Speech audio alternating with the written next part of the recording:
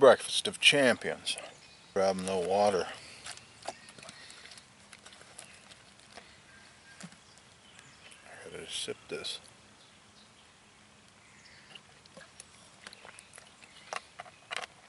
Need a clear head.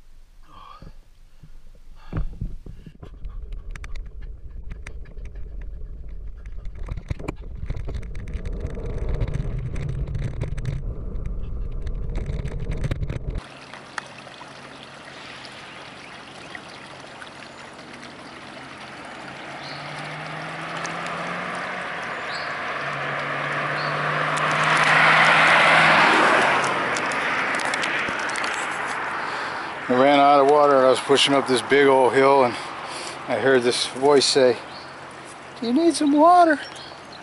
I said, "Yes, I've been out since yesterday." And she came out real slow, about an 80-year-old woman in her bathrobe. Her husband, who must have been 90, was toddling after her. He said, "Where are you going?" No, he said, "Where did you come from?" I said, "Michigan." And by then she had given me an ice cold bottle of water.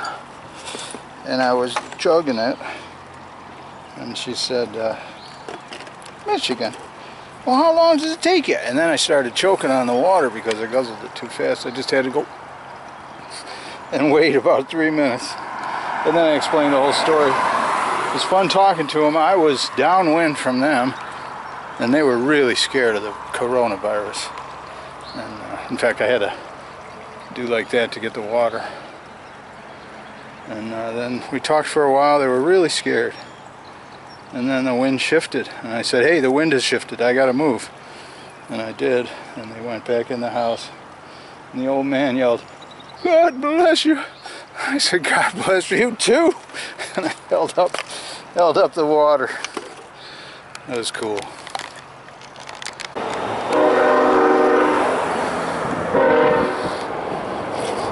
Ow! Walking on sunshine. This happens now and then. GPS doesn't know what they're talking about. I'm supposed to be on the greenway. Now I can push over the soggy grass, or I can go back through that tunnel. I guess I'll go back through the tunnel.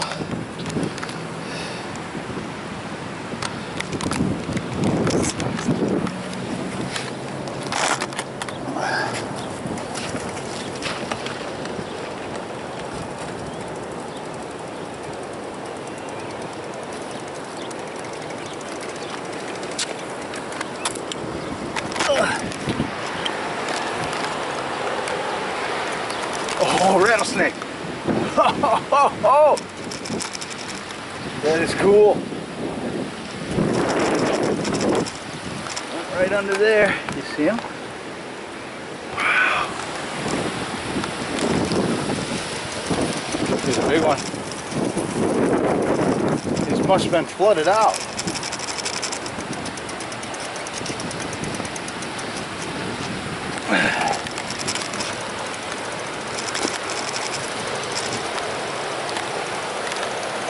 In we go.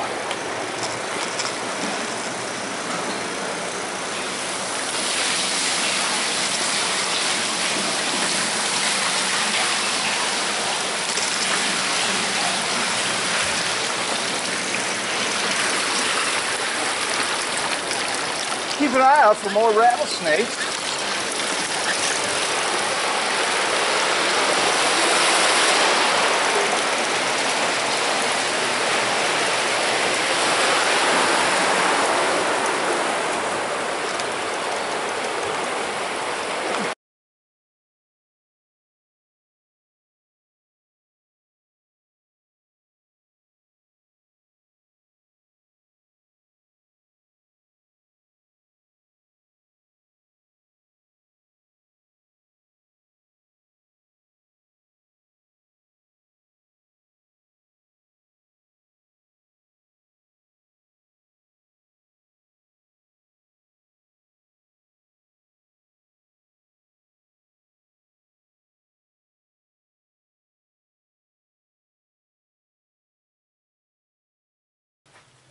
I have certain things I do whenever I'm at a motel.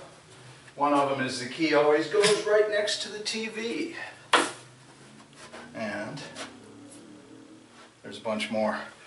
I just thought, alright, I don't have a stove yet. And I do have this beef, which is not refrigerated, it's gonna go bad. And I'm hungry and I got hamburger buns. So I'm just gonna microwave it and see what happens. You do it with bacon, we'll see. But I'm a hungry guy. And I don't want to go out and pick anything up or have anything delivered because it'll ding my budget even more. What happened with the budget was I planned on having to get a hotel after the first night or two because I haven't ridden my bicycle in a year. And I was restarting in the mountains.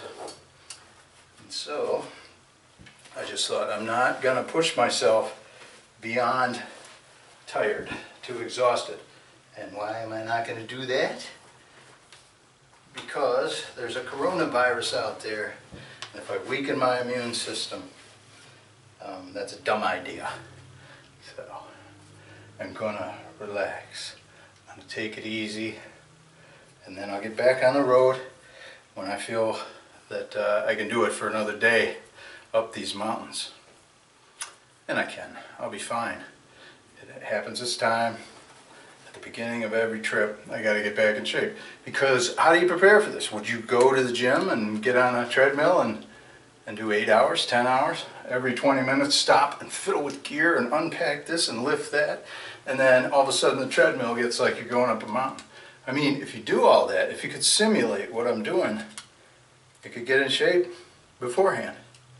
But I don't want to waste all that time getting in shape beforehand. It's going to happen anyway. If I'm gentle with myself and careful, I'm going to be fine. But that's a lot of time at the gym. And that's not adventurous. Sorry. So that's what I chose. And this is how I chose ahead of time to handle it.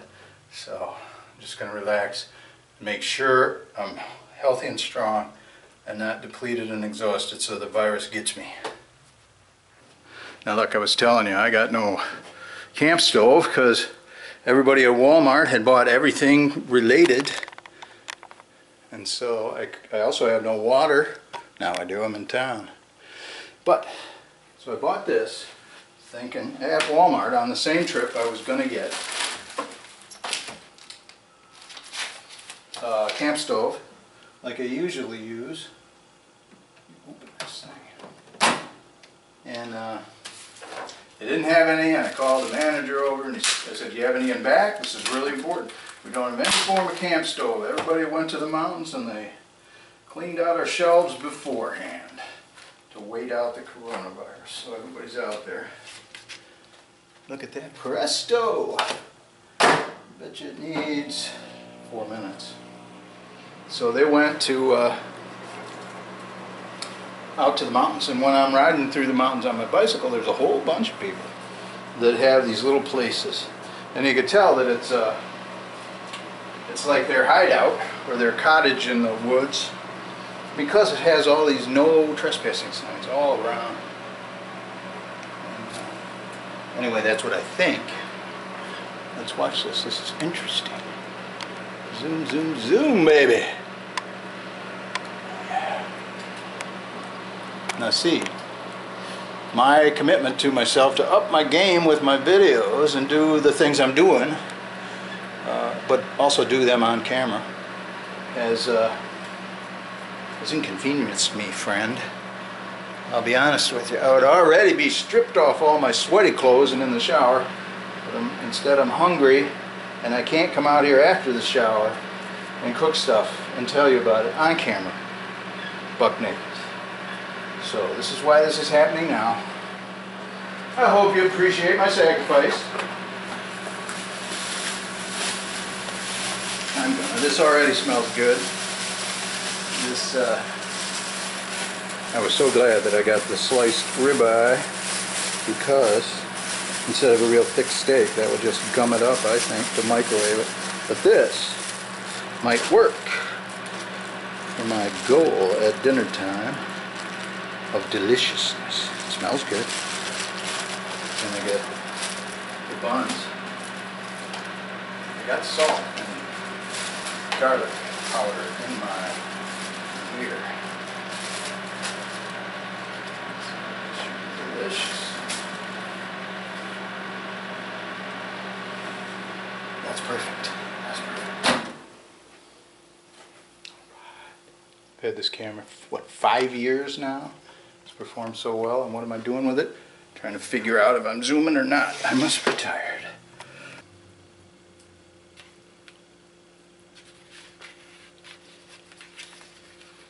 Oh yeah.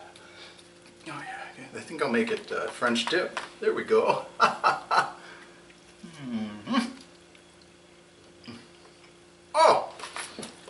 that? French dip. Oh man. That is really, really good.